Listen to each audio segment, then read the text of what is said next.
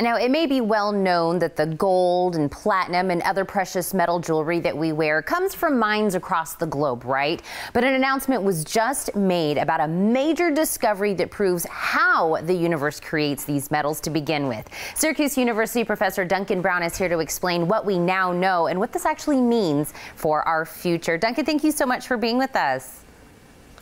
Hi there. All right, well, break it down for us. What was this major discovery?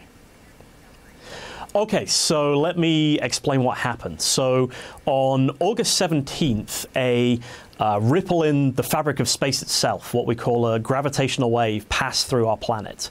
And that was detected by the Laser Interferometer Gravitational Wave Observatory, two detectors here in the US, and by the European Virgo detector in Italy. And so these detectors sense ripples in the fabric of space-time that are caused by colliding neutron star systems. And a couple of seconds later, NASA's Fermi satellite detected a flash of gamma rays. And putting this information together, scientists realized that what we'd seen was the collision of two neutron stars, two city-sized atomic nuclei smashing into each other at 1/3 the speed of light. Well, like you said, this was a major announcement, a major discovery, something that we didn't know before. But taking this huge thing that you're talking about, how does that affect us or maybe future things that will, that now we know this information, what will that mean? So by detecting the gravitational waves, we figured out where on the sky these neutron stars were when they collided.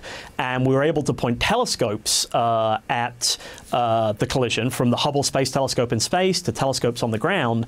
And the light that we saw from this collision, astronomers put these pieces together like a detective story.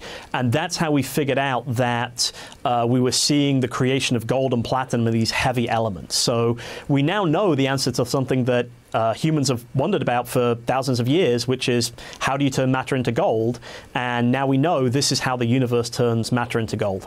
So what was it like to be a part of that discovery, to be a part of something, like you said, that we've been wondering for all this time?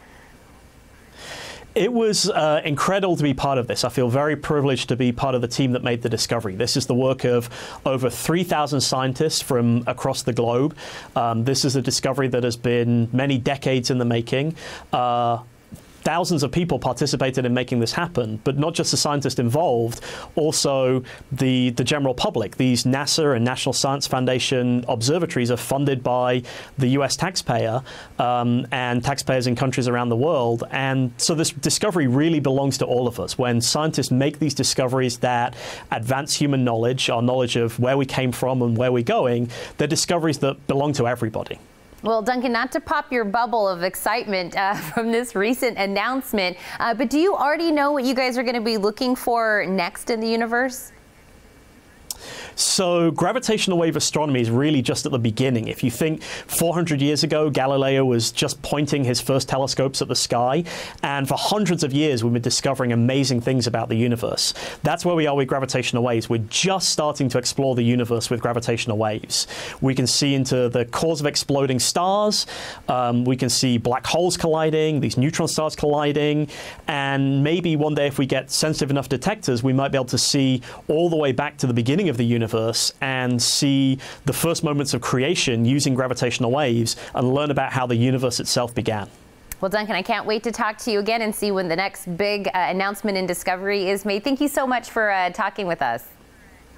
Thank you. Don't go anywhere. The Morning Blend, we'll be right back.